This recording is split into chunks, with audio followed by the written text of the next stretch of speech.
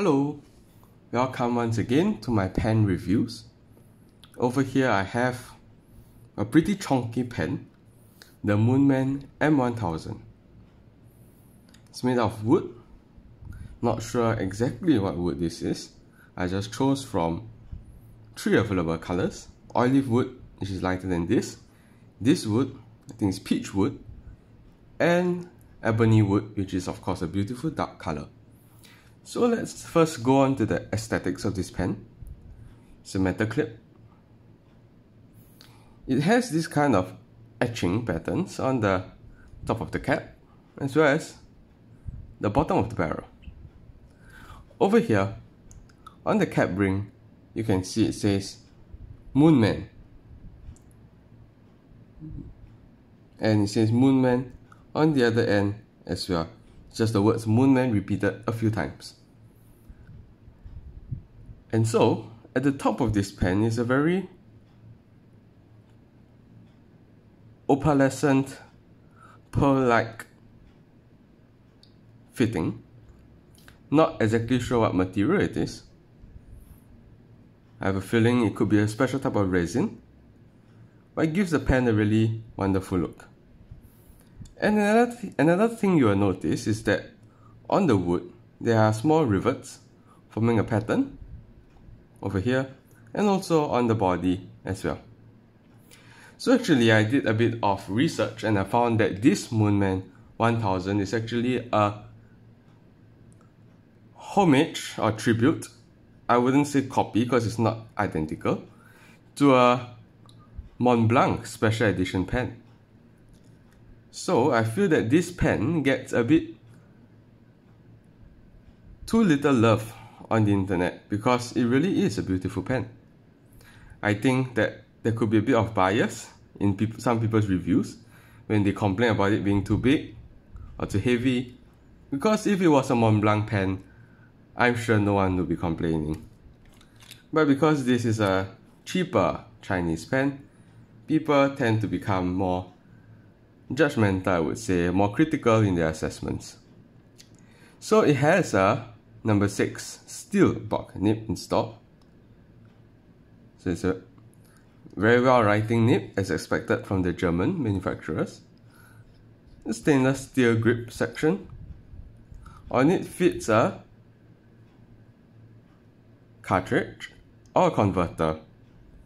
It's the same converters that go on the Carco Edge and pens that use Bock or Schmidt nibs. So not exactly standard international, because there is this additional step which allows you to grip onto it, which is not found in some Chinese standard international converters. And so we see this body of the pen, mostly wood with steel top, steel bottom, to balance off the weight a little. The feet is very well constructed, not easily broken or put out of shape, which is a problem I had with some twist bee nibs. The fins tend to become dislocated if I pull too hard at it. Alright, so in the hand, it does feel a bit back heavy because of the stainless steel end cap, I presume, as well as the heaviness of this natural wood. But it's not unpleasant, actually. I think it's a very beautiful pen. Some people call it a bit too fanciful, but I think it's rather good looking. It's definitely an eye-catching piece. Probably not the everyday carry due to its weight, but if you put it at your desk, just like that, it definitely can draw some attention and makes you look quite a professional writer. I'm not sure what word to use to describe it, or maybe it has even a magical quality to it. I can see this being featured in a Harry Potter movie or something. Right? There's a little bit of a mystical feel to the wood, and the rivets a bit of a bohemian look to it, which is very nice. And Another thing I realized is very well made is that there are these two rings on the pen cap that are actually matte finish steel, which gives a beautiful contrast to the very polished stainless steel look of the rest of the pen. So actually, I appreciate all these small details, even the riveting, which some people dislike. And let's give it a write. Alright, I shall zoom in onto my Rhodia pad, take this wooden box away, and let's see how it writes. It's a Moonman M1000. Okay, I shall zoom in a bit more.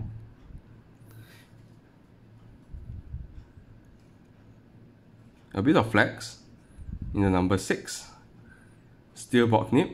If you have been in the fountain pen scene for a while, you probably know how this writes. There's no need to go into much detail about it. It's a nail, so not much line variation. This is as much as I could get without going too far. I don't want to spoil the nib. But extremely smooth, wonderful make as expected from Bock, a very renowned German nib manufacturer. So what I like about this pen, definitely its looks. It looks whimsical, a bit fantasy look, and I like its girth. Some people may say it is too wide or basically too big for their liking, but I like it. It's a chonky pen, but it fits well in my hand. I prefer large pens. And of course, I get a number 6 Bock nib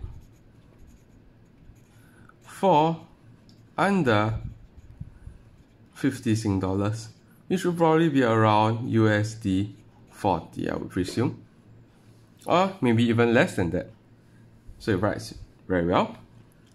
What I do not like,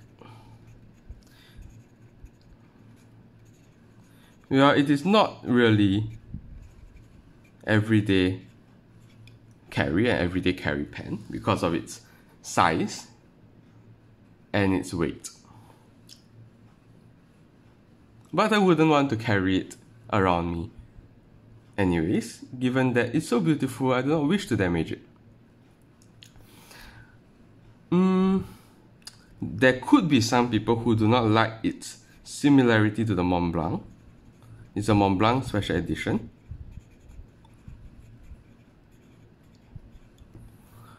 Some people may find it a bit of a rip-off, although personally I'm not too bothered by it as long as it's not a direct copy. You don't see the Mont Blanc logo here, and we do see it being proudly stated to be a Moonman pen, so I'm fine with that. I only dislike pens that are imitations, but this is not a fake, just a design which is inspired heavily, I would say, by this Mont Blanc special edition pen. I will probably put a link to a picture of the Mont Blanc pen in the description of this video. So to be honest, there's nothing much I dislike about this pen. It's really beautiful. It sits well in my hand. If I could zoom out to show how it sits on my hand and my wrist, it sits very well. Because it rests on the nook of my hand, I don't feel the weight that much, and it feels very well to write with. So in conclusion, Moonman M1000, if you like its look, it's worth a buy. You can get it at pretty reasonable prices on AliExpress, where you can find a plethora of other beautiful Chinese pens. So that's all, and goodbye.